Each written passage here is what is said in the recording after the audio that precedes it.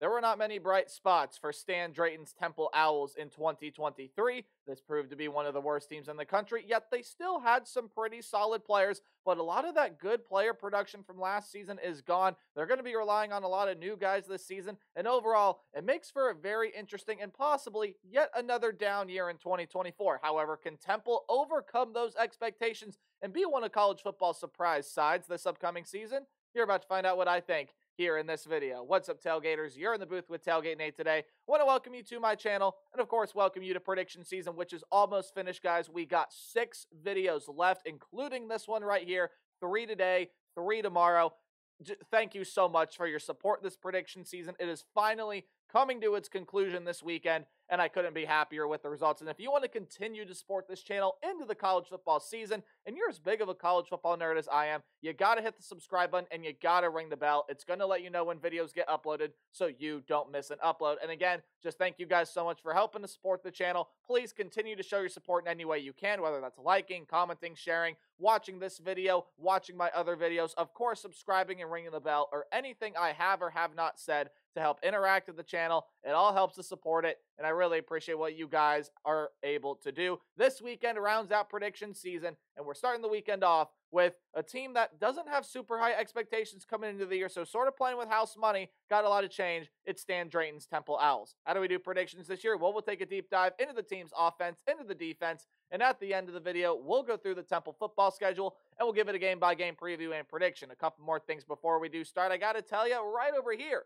are going to be the stats the team put up either offensively or defensively from last season. And of course, for your viewing pleasure, right down there below the team's logo, went ahead and put the team's coaching staff for you. Another season under Stan Drayton, another season of Temple Owl football. Let's dive into it. Okay, let's start by talking about the offense last season, which overall just wasn't that great. Now, you did have a couple of pretty darn good players on it, some good guys out of the wide receiver and tight end room, which we're going to mention here in a second. But this offense would not have been as good last season if it was not for the quarterback that they had. That is E.J. Warner, the son, obviously, of Kurt Warner, an NFL Hall of Famer, and one of the best stories the NFL has ever seen. He threw for 3,076 yards, 23 touchdowns, but 12 interceptions on 57% completion percentage last year. He's transferred over to Rice. He's going to look to try to improve that touchdown to interception ratio, get that completion percentage up. But overall, you take a look at E.J. Warner, you know you have yourself a really darn good quarterback going over there to the Rice Owls. And Quincy Patterson, who was the primary backup last year, that didn't provide that great of quarterback play. I mean, the stat line is not going to blow you away by any stretch of a mile. 184 yards, no touchdowns, 3 picks, and 41% completion percentage. He's run out of eligibility and graduated. So, okay, where does that leave your quarterback room here in 2024? A little bit thin, but you still got some guys that are going to be in contention for the starting job, and it's these two guys right here. Firstly, I want to talk about the transfer in Evan Simon. He is coming over from Rutgers, and he's sort of been okay throughout his career. He hasn't been fantastic. Last year, only threw 3 passes, 2 for 3 for 30 yards and 1 touchdown. But back in 2022, threw for 777 yards on 137 pass attempts, completing 79 of them for 4 touchdowns, yet 6 interceptions. So there are a lot of things to work out with Evan Simon and his development if he does, in fact, get that starting role here. I think he's close and he'll be in contention for it, but I don't think he's going to get that starting job. I think that is going to go to a guy by the name of Forrest Brock. He is also that projected starter on ourlads.com. I expect him to get the football for the Owls this season. Again, like Simon, he still kind of needs some development. Brock enters this season as only a junior, so we'll kind of see what he's made of here. Only threw 15 passes last year for 60 yards, no touchdowns, I should say, and 1 pick. Again, still kind of a young quarterback, hasn't really gotten a whole lot of experience in college so far. He's, again, projected to be that starter. We'll see how it all plays out for him, but you lose a really good one in E.J. Warner. It's some pretty big shoes to fill for the Owls, but they got 2 guys there in Forrest Brock and Evan Simon that I think no matter what, they're going to get okay to solid quarterback play at least, as I think even if Simon starts, he'll improve. Brock has to improve, and obviously he's going to show us a lot more than what he's shown us prior, just based off of reps, and he'll get a lot more playing time this year. Quarterback situation, interesting for the Temple Owls this year. Let's look at the talent that is around the quarterback position, starting out with the running back room, and it just was not a good rushing attack last season. I'll pull up some stats here for you. They ran the ball 331 times. So, yes, it was a pass-first offense, but obviously it was going to be when E.J. Warner was at quarterback.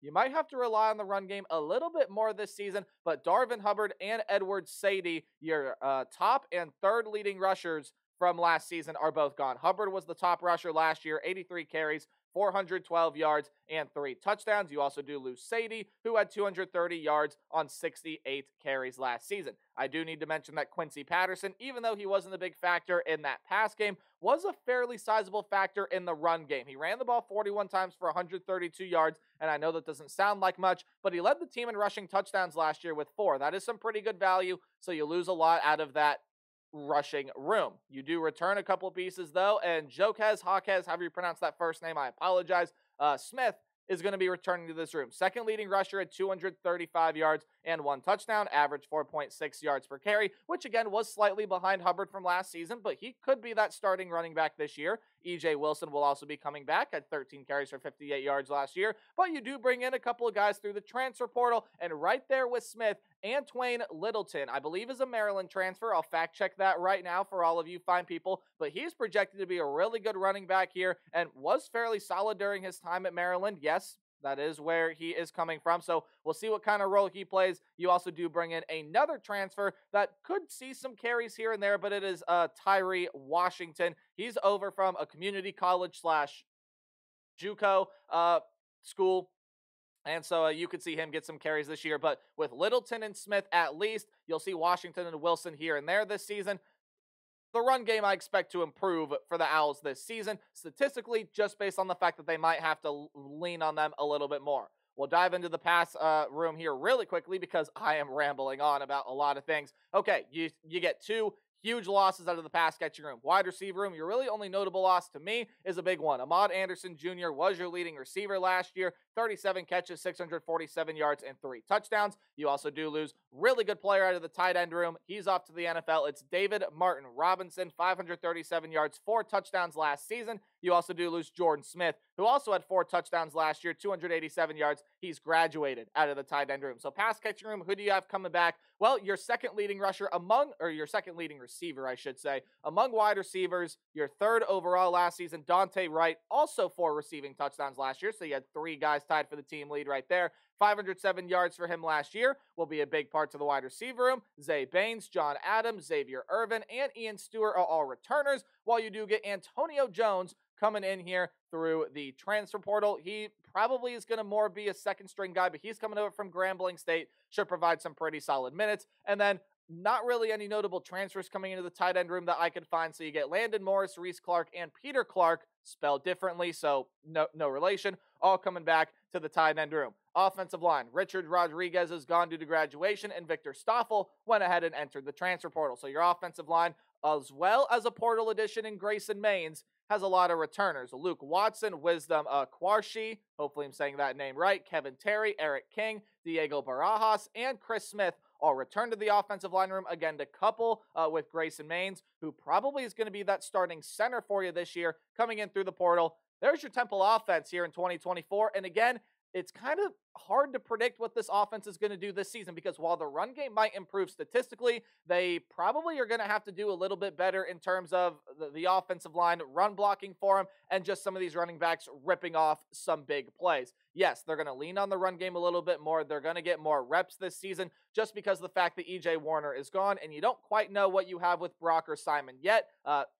Obviously, they haven't played any significant in-game minutes. But once you figure out your quarterback play, you got some good wide receiver pieces. The run game could be pretty solid. Offensive line, how do they step up? How do they play this season? They allowed only 18 sacks last year. So honestly, not too bad there. But they got to be able to protect their quarterback, Brock or Simon. We'll see what this Temple offense is made of here in 2024. You take a look at the defensive side of the ball, and this was the side of the ball that just was not great for Temple last season.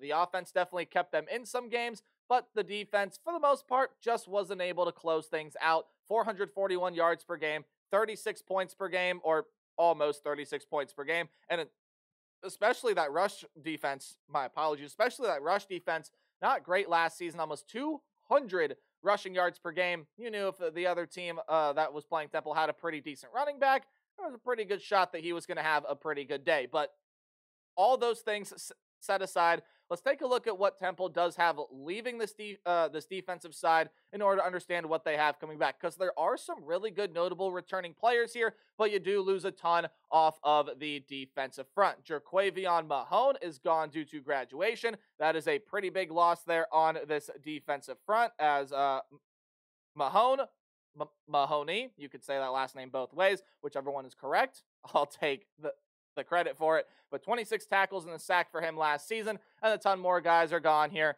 due to the transfer portal. Davion Hood, really, really good player that is going to be leaving. 21 tackles and a sack for him last season. Zamir Cobbs and Joseph Apia Darkwa, hopefully I'm saying that name correctly, he has gone off through the portal as well. So your defensive front, what do you have coming back? Well, you do return Tra Thomas, I believe was the leading tackler among true defensive linemen last season.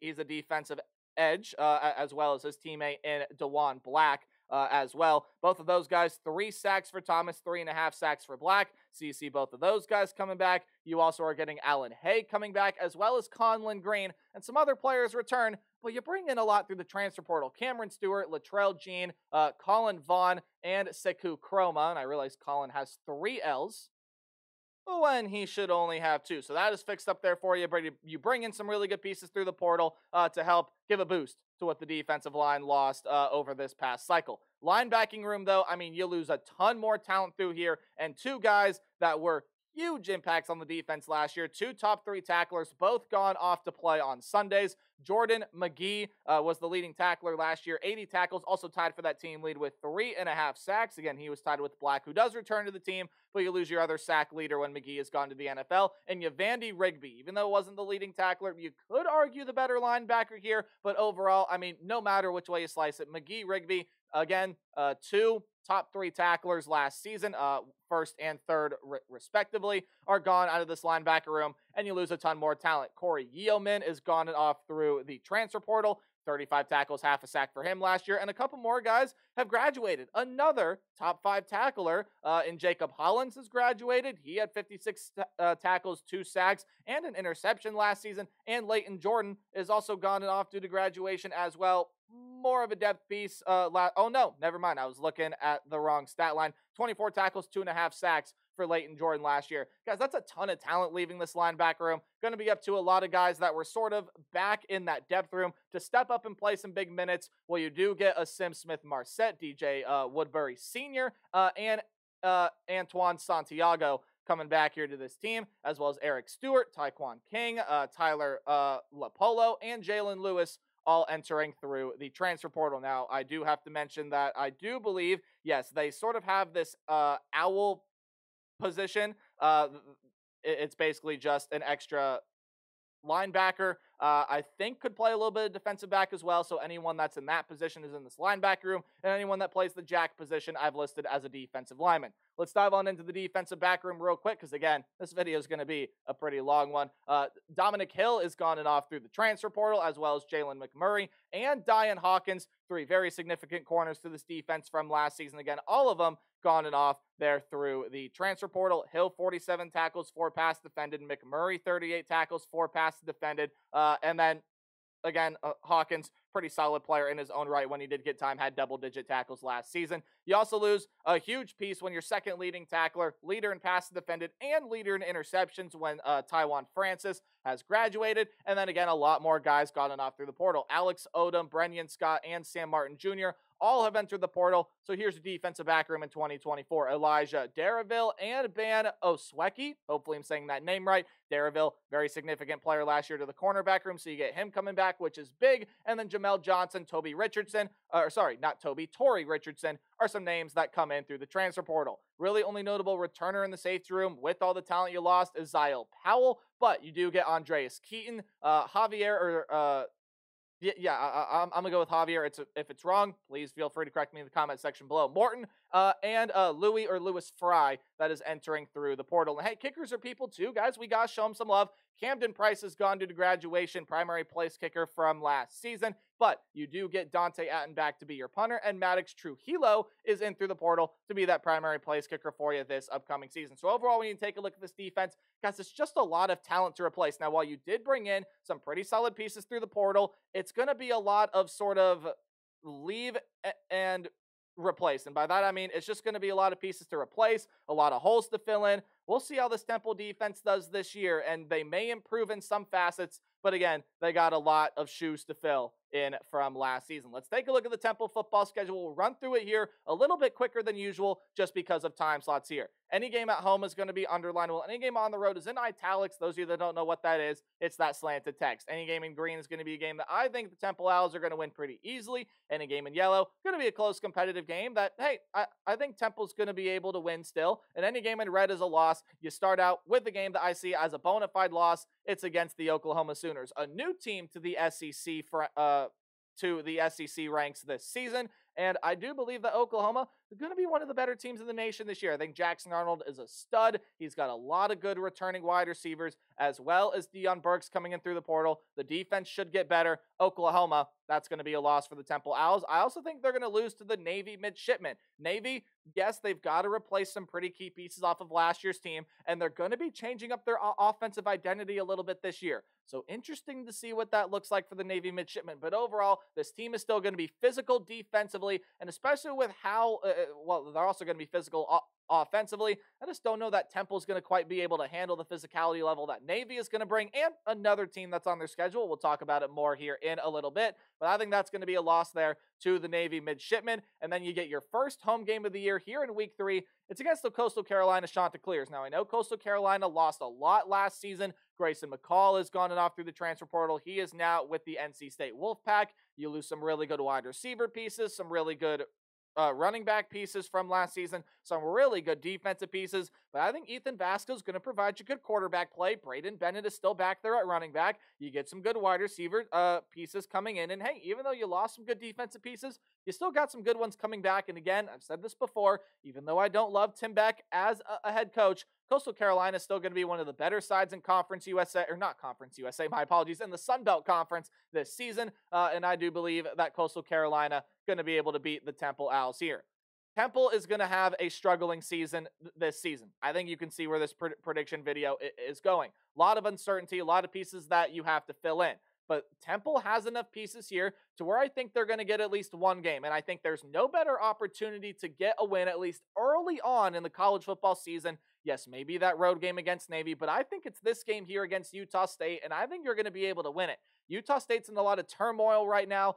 They got some really talented pieces leaving through the portal, and that was even before everything with Blake Anderson happened. So yes, everything with Blake Anderson happened. No longer the head coach there. Utah State, how do they carry themselves into the college football season? And it could be a struggling year for the Aggies this season as well. Got some good talent there, but overall, again, I think Temple has enough pieces. They're going to be able to put together once or twice this year. I think this is the game, especially early on in the college football season, where they are most inclined to get that win. And I do think that they go, or I was about to say go on the road, that they stay at home here, second of 3 straight home games, and they're going to be able to beat the Utah State Aggies. Can they carry that momentum into a weekday performance against the Army Black Knights? Well, like the Navy midshipmen, Army is going to be very physical this season. They are joining the American Athletic Conference officially this year, and I do think this is going to be a loss for the Temple Owls. Really like Army. I think they got a lot of really good talent, returning some good offensive and defensive pieces off of last year's team. And again, that physicality level, I think will be too much for this Temple Owls team, both offensively and defensively. Road game against the Yukon Huskies. Winnable game here, right? Well, yes, potentially, but I also do think you're going to be losing here to the Yukon Huskies. Nick Evers is coming in at quarterback, and while you don't quite know what you get from him, I think he's going to be a pretty solid player. You bring in some extremely talented wide receiver pieces, TJ Sheffield, Skylar Bell, to pair with some pretty good returners. Defensively, you load up on transfers there as well. UConn's going to push for a bowl game this year. I like them to beat Temple, and you start out 1-5 through the first half of the season. And guys, spoiler alert for the Owls, I don't think it gets much better in the second half here. Home game against the Tulsa Golden Hurricane, even though Tulsa, quite literally year in and year out, is always seemingly one of the most difficult teams in the nation to figure out. They have more talent than Temple. In my opinion, I think they're a better team than Temple, and I think they're going to be able to beat the Temple Owls. Cardell Williams and Kirk Francis are both there at the quarterback position. They're going to be vying it out for that starting job. Kirk Francis may be in a slight edge, but again, wouldn't surprise me to see Cardell Williams win it there either. Got some really good wide receiver pieces coming in, some really good linebacking pieces in through the portal as well. Tulsa, again, hard team to figure out, but to me, it's not hard to figure out that I think they're going to be beating the Temple Owls. You got a couple road games here, and I don't think you're going to fare. Oh, by the way, that Tulsa game is after your first bye week, so hey, who knows? Maybe they can build some momentum and get that win, but overall, I just don't see it. And then a couple losses coming up here. East Carolina, not a good football team last year. They're going to be much better than they were last year this season, bringing in some really good transfer portal pieces, and I think they'll beat the Temple Owls. You get your second bye week right here, but you got to go on the road and play Tulane. And look, I know Tulane lost a lot from last year. They also lost their head coach, Willie Fritz, who's going off to Houston. John Sumrall is coming in. Some really good portal pieces coming in there. Heck, Ty Thompson, a former Oregon Duck, really highly recruited player, probably going to be that starting quarterback for him this year to take over for Michael Pratt. He's going to fit in well. Tulane will still be one of the best teams in the American this year, and I think that they will be beating the Temple Owls. I think FAU is going to be much improved from where they were last season, and Tom Herman knows what it takes to get things done at the group of 5 level. Even though I don't think FAU is going to quite push for an American Athletic Conference title, they will be much better than they were last season. UTSA, yes, even though Frank Harris and Zachary Franklin are both gone, Jeff Traylor knows how to develop some really, really good talent. There's still a ton of really good pieces there with the UTSA Roadrunners, and that is a road game on a Friday. We know teams historically struggle with that. That'll be a loss for the Temple Owls. In North Texas, they're revamping a lot of positions, but Chandler Morris is coming in to play quarterback for that team. Of course, he has Power 4 experience with the TCU Horned Frogs, revamping a lot of positions, including the wide receiver room, including some defensive positions. Again, much like Tulsa, hard team to figure out this year, but it's just because, again, North Texas got a lot of transfers coming in. Who knows what we're going to get from them? But overall, I think it's going to be some really good things. So again, Temple, a struggling year for this program. They are able to win one game, but guys, 0-12, I do think is possible here. I just don't think things are going to mesh well for Stan Drayton's group. Losing E.J. Warner, really big part to that offense, losing as much talent as you did and as much as your leaders as you did defensively. I think a lot of those things are really going to hurt this Temple team, and I just got them falling to 1-11 this season. One of the teams that I just don't think is going to have a great college football season. Maybe they can prove me wrong if they can build some momentum, win Utah State, beat Army, maybe even go on the road and win UConn, win those 3 straight. They can build some momentum there in conference play, lead to a better season. I just think they struggle this year. They go 1-11. Let me know what your thoughts are in the comment section down below. Remember to play hard but tailgate harder. And in my next video, we'll talk about the New Mexico Lobos. Goodbye.